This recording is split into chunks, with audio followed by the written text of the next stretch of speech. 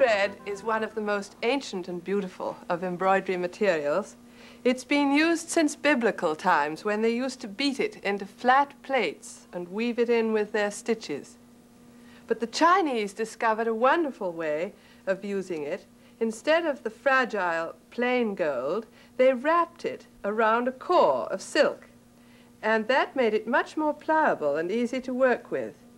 Can you see the little piece of silk tassel that I've pulled out by unraveling this little bit of gold? Of course, this is pure gold thread, so it'll never tarnish. And this is the way that these absolutely magnificent Chinese robes were done. You naturally can't sew this gold through the cloth. You have to couch it, it's called, sewing it with tiny stitches on the surface of the material. This is the wedding garment made for the daughter-in-law of the Emperor Hu Ping Qian, known to the Western world as Hu Qua. And it's all resplendent in silk and gold thread. There are French knots up here, which are just outlined with a fine gold thread, dragons and all kinds of animals in beautiful colors on the background of the red silk. Over here is a robe which was made for the emperor's court, and it's entirely done in blue silk with gold thread, all couched down over the surface. Look at this ferocious dragon in the middle of the back. His eyes are nearly popping out of his head, and he has 5 claws because he's an imperial dragon. Each of his little scales is finely stitched down with row after row of gold thread. And even though it's all solid gold, you can see each scale because of the fine twisted gold that's sewn down. Down at the bottom is a magnificent seascape. There are fish rising out of the waves and little pagodas in the background in the mist. The Chinese were absolute masters at stylizing design. They've been known to look at a landscape for a year before translating it into a pattern. And those waves are certainly a magnificent example, I think. Well, it may be difficult for you to find this beautiful gold thread, although it is still available. But fortunately, we live in the age of lurex, and you can find this in most of the department stores, particularly at Christmas time. And as it's made of aluminum, it'll never tarnish. I have a friend who made a complete panel in lurex threads working on needlepoint canvas. He did his singing angels with all kinds of stitches using both silver and gold. Look at these wings. They're all done with satin stitches going right through the needlepoint canvas, and then the faces are delineated with a fine line of needlepoint stitching in blue wool.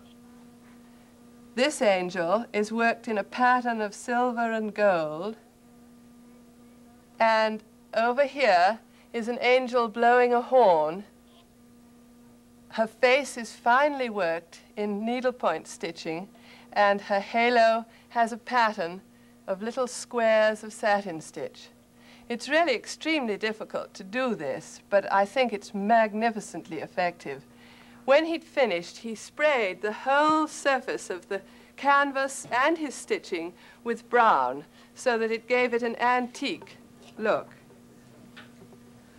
Well, as I said, the best way to collect your threads for this gold embroidery is to buy them wherever you can find them and keep them in your workbox ready at hand for when you want to start stitching. And I think if you make yourself a sampler, you'll know exactly what effects you can get with the different textures and the different materials. I started one here, and I did some regular chain stitch with that knitting lurex because you can sew that right through the material. And I started with a little scroll, and then it seemed to turn into a snail. And so I decided to put it on a leaf. But the main stitch that you really will find the most practical is couching. That's the one that was done so finely on the dragons in the Chinese robes. And here I've used just a regular lurex thread, quite thick, 2 threads together, and stitched it down with red, side by side. You can practice that stitch by just meandering all over the place. It's called random couching instead of regular couching. You come up on one side, go down on the other, and just hold the gold flat with little straight stitches right across it. I'm using just a regular embroidery floss or cotton. And this thread was a piece of elasticized gold that came on a box of chocolates that somebody gave me last week. I don't advise you starting with elasticized thread, though, because it really seems to have a mind of its own. It's rather like stitching down a recalcitrant snake. It won't lie exactly where you want it, but for random couching, it's quite easy. Well, if you want to do a circle like this one that I did here, you take your colored silk thread or cotton thread and loop the gold into a loop, come up, sew it down, and take 2 stitches there.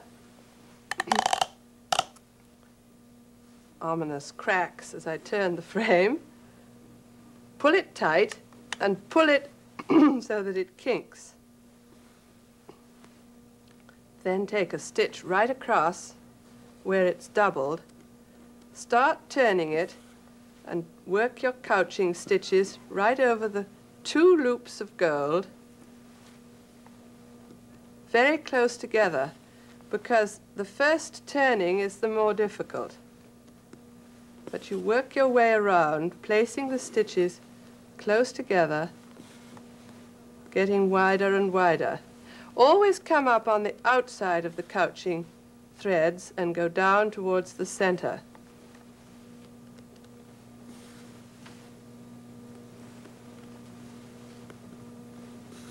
You can see the stitches beginning to radiate.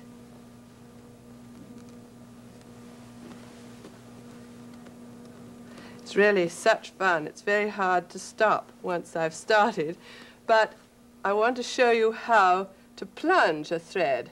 Supposing you came to the end of the circle, as I did over here, you see the stitches radiating outwards like the spokes of a wheel.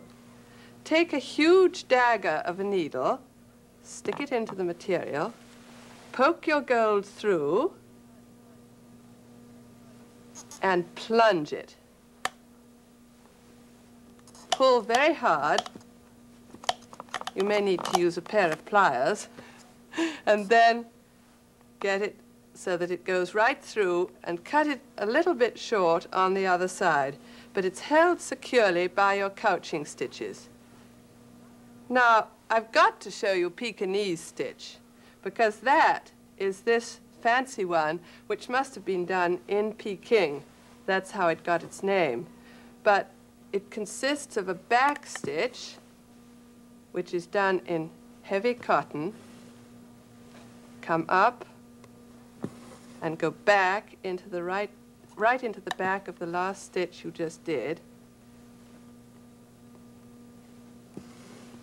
up and back, and then with that large needle thread just the end of your gold through and twist it so it stays in there. Don't try and double your gold thread through as far as this, because that'll make a very thick thing for you to pull through.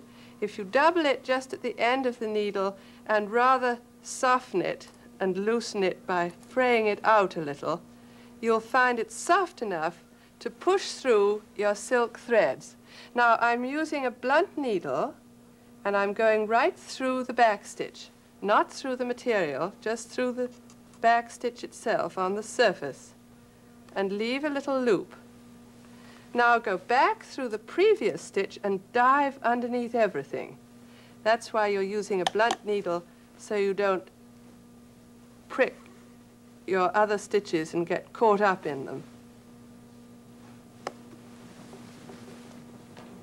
through, leave a loop, back, underneath, and pull it rather tight. Go through, untwist it, and go back, leaving a loop.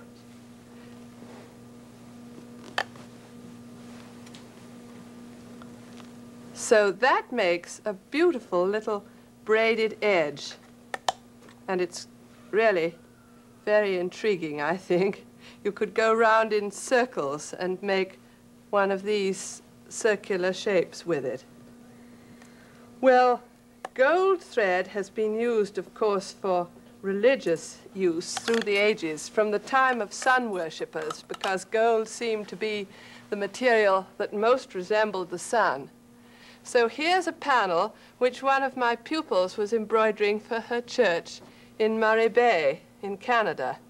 And it's all done with gold couching, using the Japanese gold just like those oriental robes, with silk for the figures, which is then outlined in gold. When you sew this gold down very finely, you have to work on a large embroidery frame, or you might crush your stitches if you put a ring over them. So you can use a rug frame or anything of that sort. But when you do so with fine silk thread, you should wax it with beeswax. Thread your needle and draw it through several times, and that makes your fine thread strong enough so that the gold won't cut it and it won't lift up. It just gives it that extra bit of strength for hard wearing. But supposing you wanted to do something a little more close to home and not quite so monumental, what about an evening bag? This one is done with gold thread and silk in all sorts of shades of yellow. And here's one done entirely in silk in brilliant colors. So I thought perhaps a combination of the two might be rather fun. I used this ombre thread, the shaded thread that you can buy, and I laid my stitches in on the body, and then I'm going to crisscross them with a gold thread, a lurex, that you can sew through. And when you've crisscrossed it all over, you can tie down those crisscrosses with a tiny little blue stitch. It's just, there's no end to the different effects that you can get, both sewing the gold and couching it.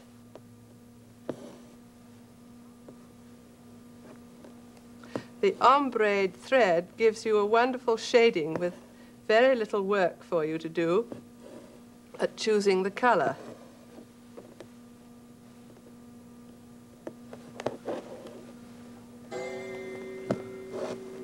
Well, I think you can see it's really not as difficult as you might have imagined.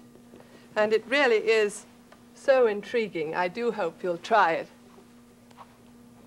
Besides, it's simply great to be a top-notch embroideress who's graduated to gold thread. See you soon.